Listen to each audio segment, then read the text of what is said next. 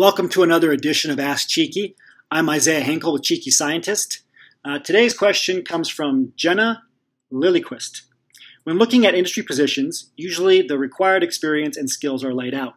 In general, how much wiggle room is there around the required experience and skills?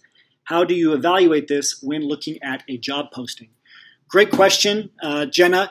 We get this a lot. A lot of PhDs are very concerned about applying for a job that says 2 to 5 years of industry experience is required, for example, or a job that says only a master's is required, for example. The important thing here is to realize that job postings are nothing more than hiring manager wish lists. And in many cases, they are simply templates so that the hiring manager can click a button and the template goes up online. So if you see a job posting that says industry experience required, most of them are going to say this.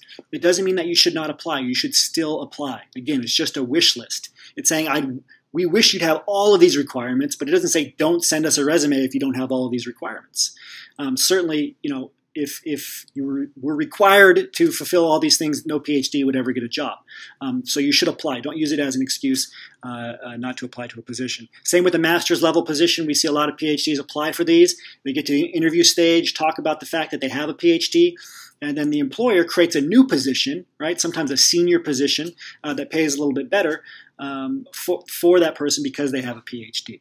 So again, you should apply regardless. Now, of course, use common sense here. If it does say you need 10 to 20 years of experience in a specific field and you have no idea about that field, no experience whatsoever, that's more of a long shot. But you should certainly apply to job postings where you have filled many of the requirements and there's just a few things that are off, like a master's, not a PhD being required, or again, that industry experience being required.